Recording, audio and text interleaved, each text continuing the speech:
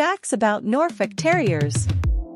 A guy with a funny nickname created the Norfolk Terrier. Little Norfolk Terriers are undoubtedly constructed for a hard day's work.